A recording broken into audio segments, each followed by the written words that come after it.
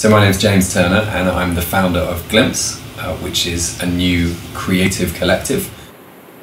The kind of projects that Glimpse works on vary from everything from trying to create empathy for refugees to trying to help people question the sort of pervasiveness of consumer society and the overriding objective of companies to make us buy stuff.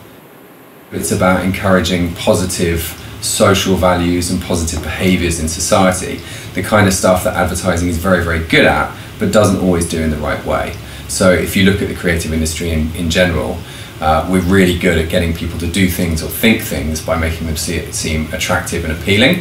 What Glimpse is about is training that skill and those talents on things that are good for society rather than things that are purely good for the bottom line. The late 60s, early 70s were a very important time for me in my development, actually.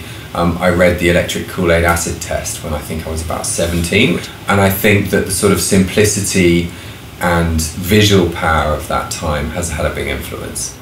The project we're working on at the moment is called the Citizens Advertising Takeover Service, or CATS for short.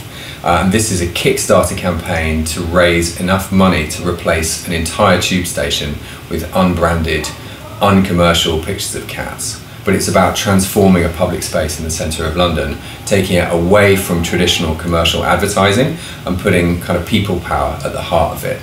In the future, we'd love to do it all through public funding. I've worked at Greenpeace in the past, which is only funded by individual donations and not by companies and not by governments. I'd love to follow that model, but I think we're just going to have to be open and see what happens.